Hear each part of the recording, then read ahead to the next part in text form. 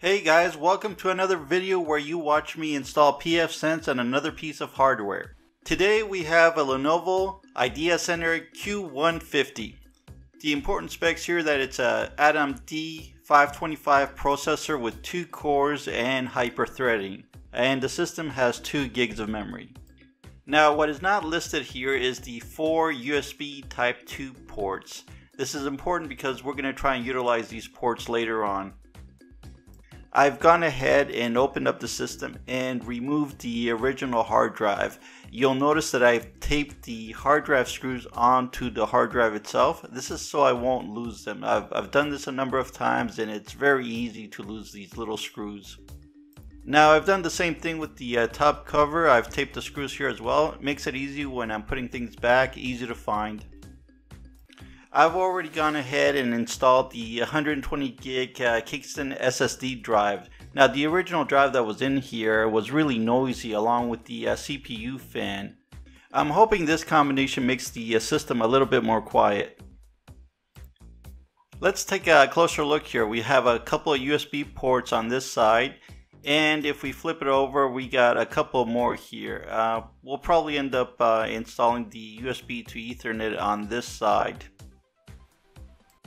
Now because the onboard network port is not recognized by pfSense, we're not going to just install one USB to Ethernet adapter, we're going to install 2. I've gone ahead and unpacked these. They feel extremely light. I hope that's not an indication of the quality.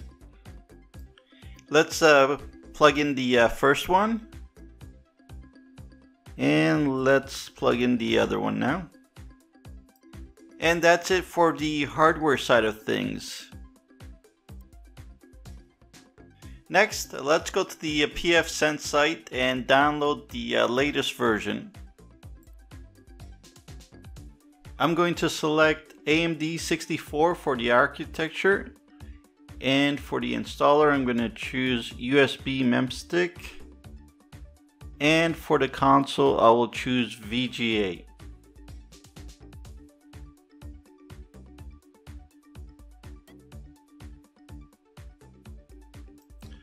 While pfSense is downloading, let's go to Google and search for a program called Rufus.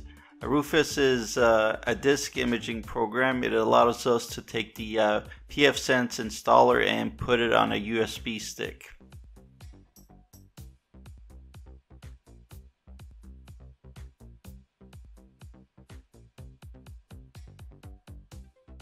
I have copied pfSense and Rufus to my desktop. What I need to do next is uncompress the pfSense downloaded file because it's in a compressed format.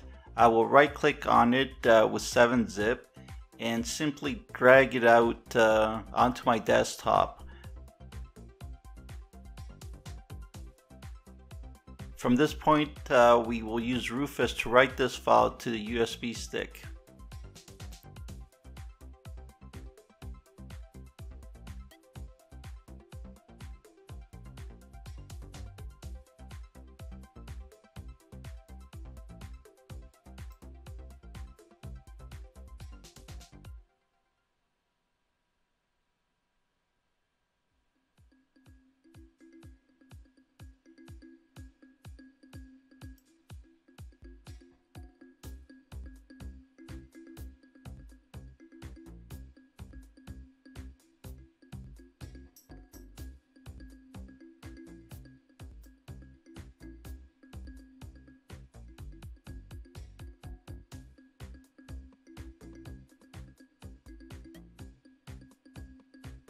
I have my USB key already inserted onto the system, and I'm ready to select my boot device at this point. And I will be choosing all the default options for pfSense.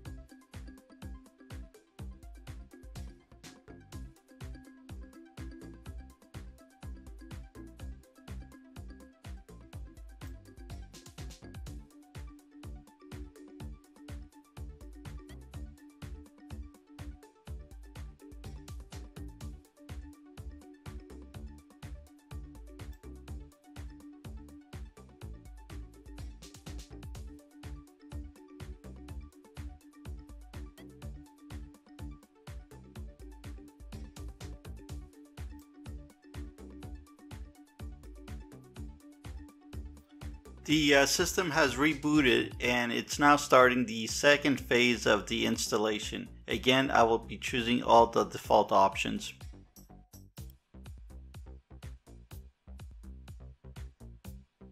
We reached the point where we need to assign our WAN interface. I will plug in our internet cable so the link could go up so we can identify it.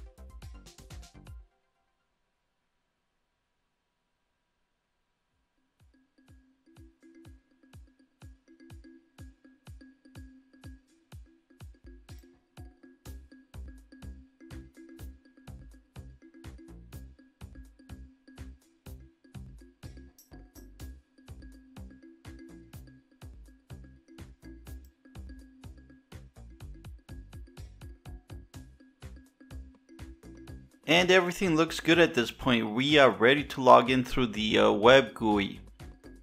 I will be logging in with admin and pfsense as the password, and again I will be using all the defaults.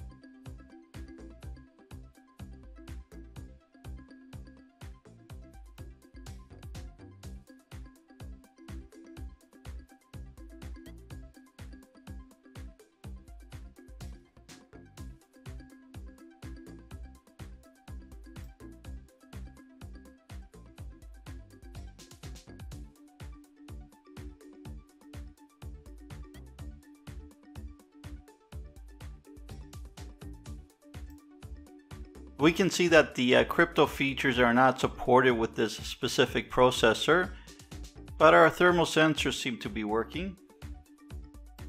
Alright, let's do a little web browsing to test things out, and things look good. The traffic graph shows traffic, and I think that's where we will end things today. On a follow-up video, I will be doing some performance testing with these USB Ethernet adapters, so please subscribe and like this video. Thank you for watching.